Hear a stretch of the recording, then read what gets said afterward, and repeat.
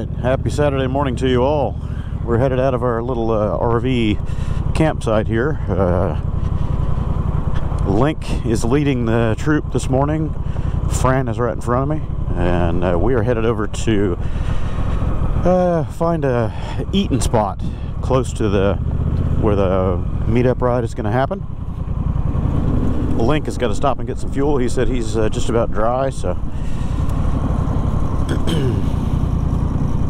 I see Fran's done a tail tidy, kind of a fender delete there with some custom signals. Looks pretty good. Whoa, go now.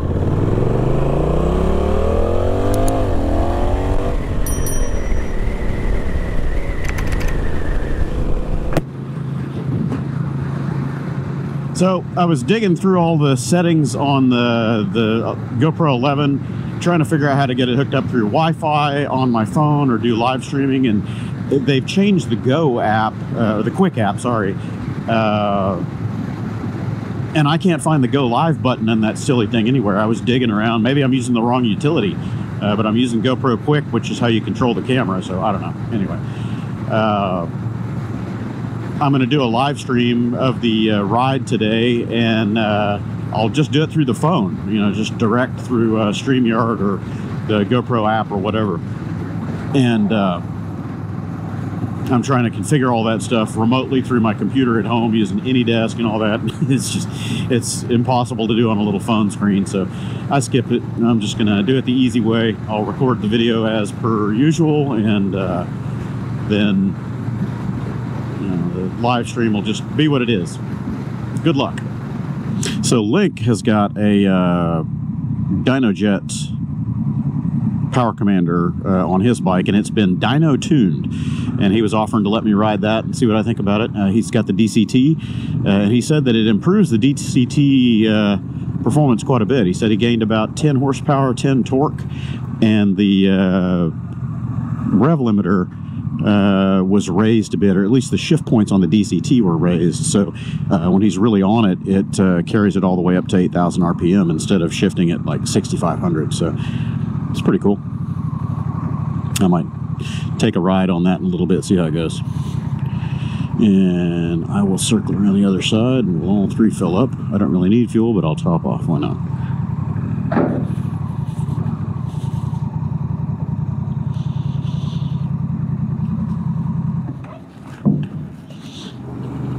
It's a little bit chilly today. I think we're in the mid to high 50s right now. I think the high temp for today is only going to be 60 or 62 degrees, something like that. I didn't check the weather forecast again, but it's a little on the chilly side. So I'm wearing the rain shell top and bottom to give me a little bit of wind protection. I didn't put my thermals on. Don't think I need that.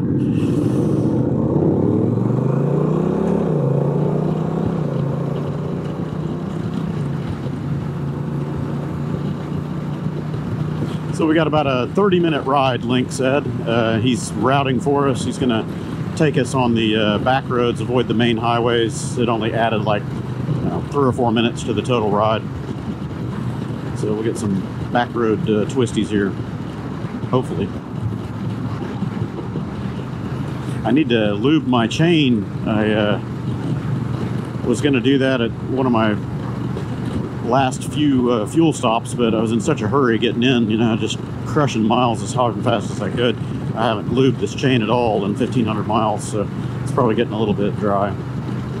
They're sealed chains, O-ring chains, so they're not really dry, but just as far as keeping those O-rings lubricated, it's always a good idea to put a little bit of good goo on there, keep them happy. So, trying to set up all the electronic gear, man, it complicates the ride so much. It's nice sometimes to just go out and do these rides and not video and worry about camera angles and audio and all the nonsense. Link has a Pack Talk Bold, just like I do. We haven't set them up yet. And then obviously when we get rolling, I'll have the third cardo involved, or fourth or fifth, or however many cardos we have in a group. But I need to get the dedicated audio recorder going and try to capture some of the group sound, chatting. I forgot to charge my pack talk last night, so the battery's toast. I've got it in my my jacket pocket here, charging up on a USB pack. And then, of course, I've got the cable. You guys can probably see it in the camera there, but I've got the cable, second port of that thing running up here to the camera to keep the GoPro 11 charged. The swapping batteries in this media mod is a no-go. So Link has the passenger seat and the rear rack. I thought about going that route with mine, but the passenger seat accessory from Honda isn't really tall enough to use it as a sissy bar to attach a bag to and have the bag sitting on the back of that shelf. I thought maybe with the Solo rack on the fender, minus the passenger seat, and that rear rack, that might work, because that would give a long shelf. So I don't know, I may end up going that route one of these days, but that would only be necessary if I want to do the bag lengthwise, and I'm not doing that. I'm going side to side.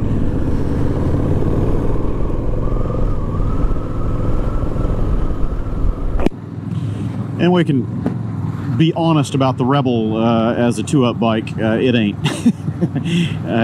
You'd have to find a very patient pillion to want to sit on that little penalty box back there for any length of time at all. The seating position is very cramped. There's really no leg room. Your knees are folded up around your ears, and the seat is very narrow. It's basically a rapist invading your backside. So no passenger on this bike, at least not for very long. A little quick jaunt around town, sure. If you got a very small girlfriend, she might fit on the back. She's not going to like it back there very much.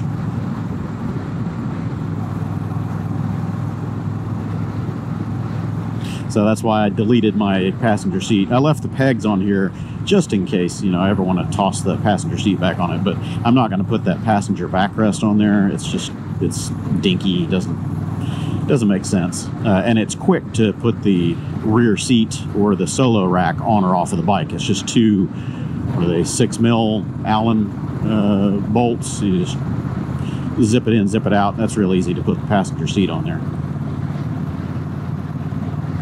So once you've got the pegs installed, it's no big deal. You know, that left side bracket just stays there, and it provides a nice tie-down point for bags. You know, if you're going to end up strapping a dry bag across the back, or whatever. Handy tie-down spot. I don't think that left bracket weighs all that much. It's probably 3 or 4 pounds. So it's not light, but it's not obscenely heavy.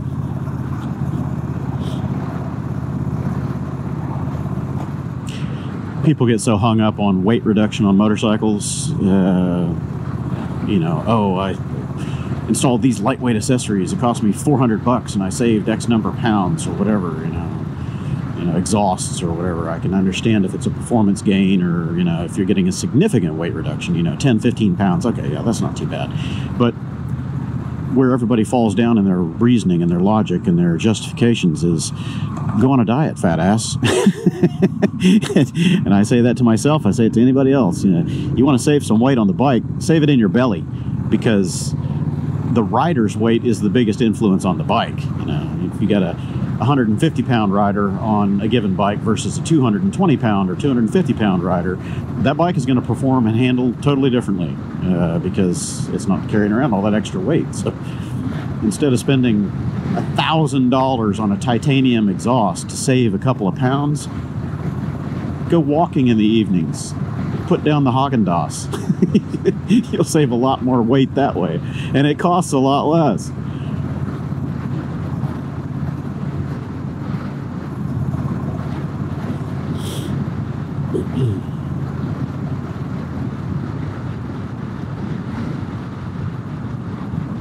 A lot of roundabouts up here. I like this, as long as people know how to use them.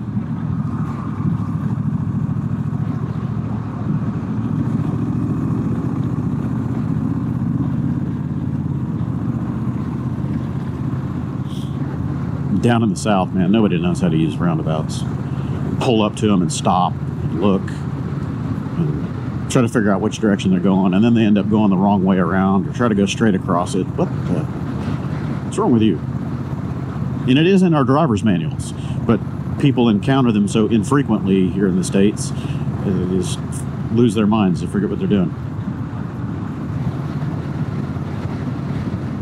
It is windy today. This cold front is blowing in some weather. We don't have rain in the forecast up here from what I remember reading, but it's chilly and very windy.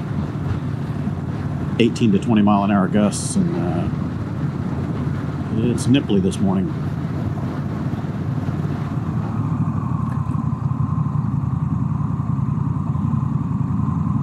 No footer, no footer, no footer, no footer, no footer, no footer. Still no footer.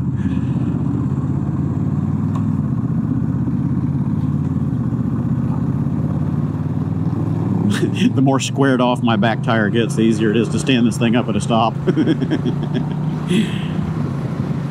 Pretty soon it's going to look like a car tire on the back of this thing. It'll be so square. I've got 8,500 miles on this thing. Let me see if I can get back to my mileage. Yep, 8658 on the factory rear tire, and it still has a couple thousand miles or so left in it. I'm surprised. Now, most of these are touring miles, obviously, you know, but if it were all around town miles, you know, accelerating hard, scrubbing it out, yeah, I'd probably be thinner on the back. But I don't know. I mean, even touring, if you're just going straight line like this, you wear out that center section pretty fast. They square off. This one's wearing quite well. These Dunlops have done surprisingly well on this bike, in my opinion. I'll be replacing the rear on the, well, I'll probably just do set, you know, front and rear. When I return to Houston after this trip, but definitely the rear is going to need help because it's going to be thin. The front is probably going to last for 30,000 miles plus at this rate, but I'd like to put a matched set of tires on this thing. The front is a little greasy, let's call it, in corners. It slides around a bit more than I would like it to, so it'll be nice to put some sportier rubber on this thing. I just don't want it to be sticky sporty and wear it down too fast, you know.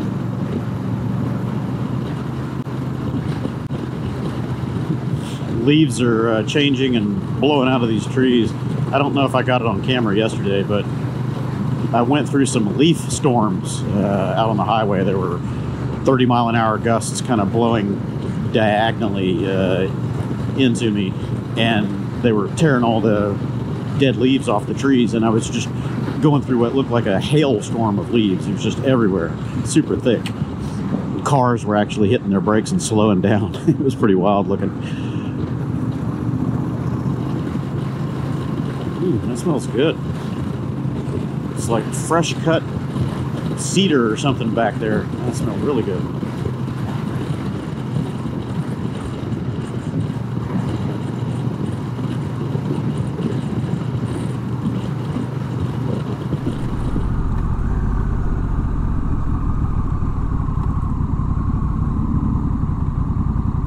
Not going to be a no-footer stop this time. I'd have to be really good at balancing.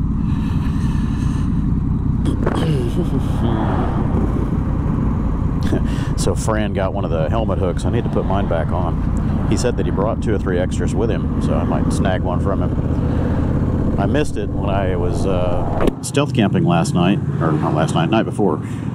I went to hang my helmet on the hook over here. Oh crap, I forgot to put it back on when I changed my bars back. So Fran, on the back right here, he is also rocking the Coffman's Thunder exhaust on his bike. So he's got a Coffman's. I don't know what Link has on his bike. I didn't pay attention. It might be Vance & Hines, or I'm not sure. It's not the factory exhaust. But Fran got the blackout, you know, no nameplate option on the Coffman's Thunder. Said he really likes it. I might end up replacing mine eventually with the Thunder straight back, and I'll get the black satin logo option on there, because I still want to show the Coffman's name. But if it's a little more subdued, you know, that kind of silver smoke gray color on the logo, that'd be cool. I don't mind the red nameplate on there, it doesn't bother me. The new one just looks cooler.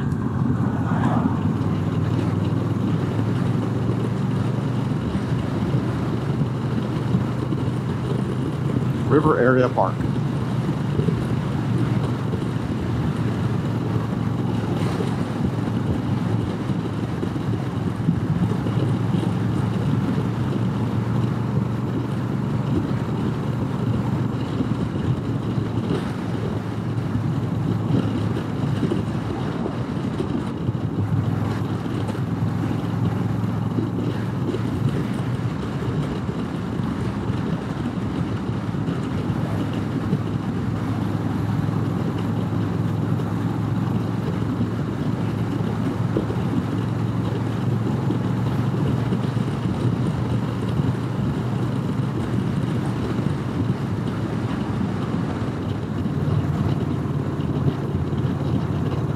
It's pretty back here.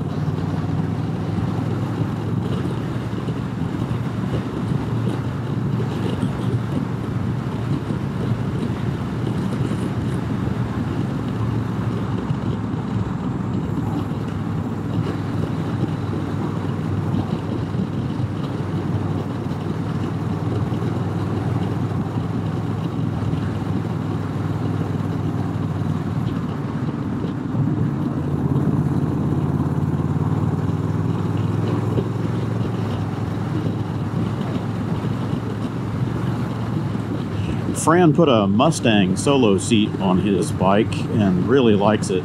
I sat on it and I have to agree that it's a very comfortable seat compared to the factory seat. However, it seemed like the rear hooks that located in under the pins on the back of the seat are a little bit finicky because it was unlatched when I sat down on it and the seat was kind of cocked sideways. And he tried 2 or 3 times to click it back in there and was having trouble with it. So I don't know if that's something unique to his seat or if that's kind of common to those Mustangs. If the reputation of the build quality of those seats is good, then I might consider putting one on this. I had a similar problem with my Corbin seat that I got for my 500X. It just didn't fit worth a shit. It didn't latch in. Getting the front tongue in under the edge of the tank and all that was nearly impossible. The rear latch would not latch unless I sat on the back seat and jumped up and down on it, or climbed up on the back and put my knee down real hard in the back portion of the seat up on the pillion side where that latch is, and that would force it to latch in. And then good luck getting it unlatched again. I was thoroughly unimpressed with that Corbin seat. I've had Corbin in the past and they were good on other bikes, but it seems like their quality control is a little hit or miss, and the fitment for that 500X was just horrible. It was so wide in the front that I couldn't even get my legs down to the ground. I was sitting down in a square bowl.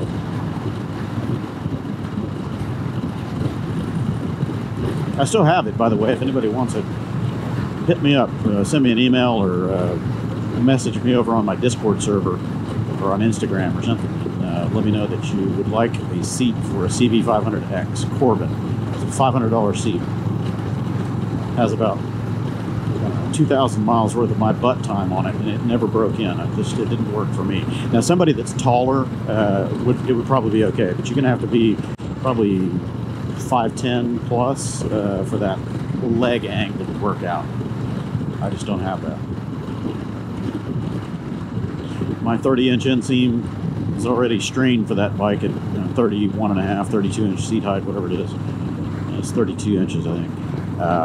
And then that, the bowl, the profile on the front of that seat was so wide, I could not get my legs to the ground comfortably. It was pinching the back of my leg, didn't feel good.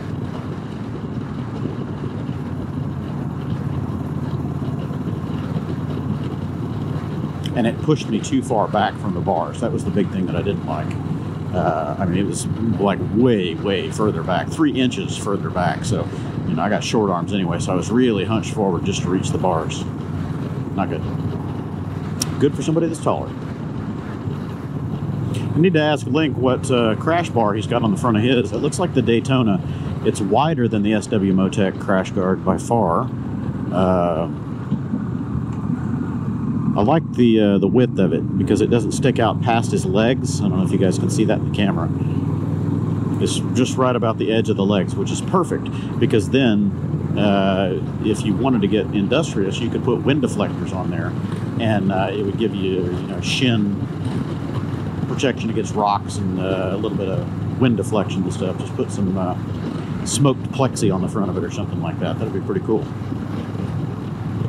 And of course, it gives a place to mount highway pegs or driving lights or both.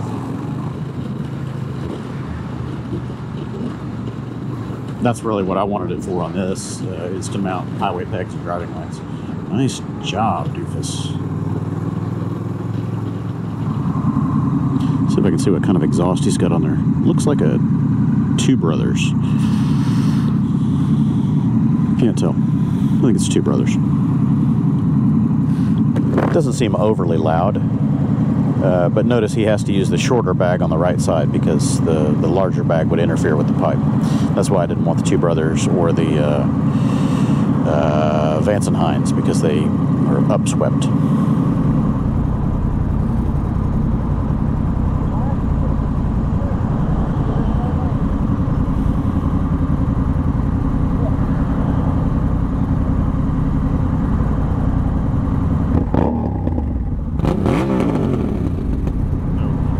We're getting close to our, you know, pre-check times and all that, so we're just going to head over to the coffee place close to where the meetup is happening, across the street from it or wherever, I'm not even sure.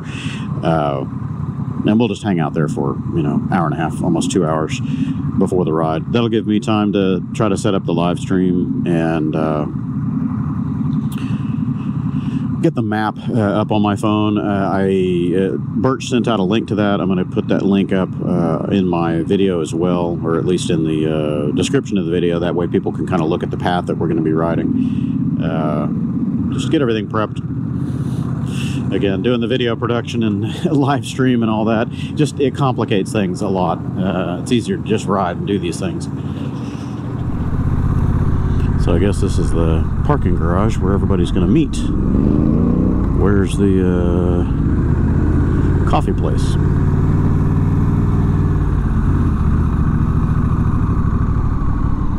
Pine cones all over the place.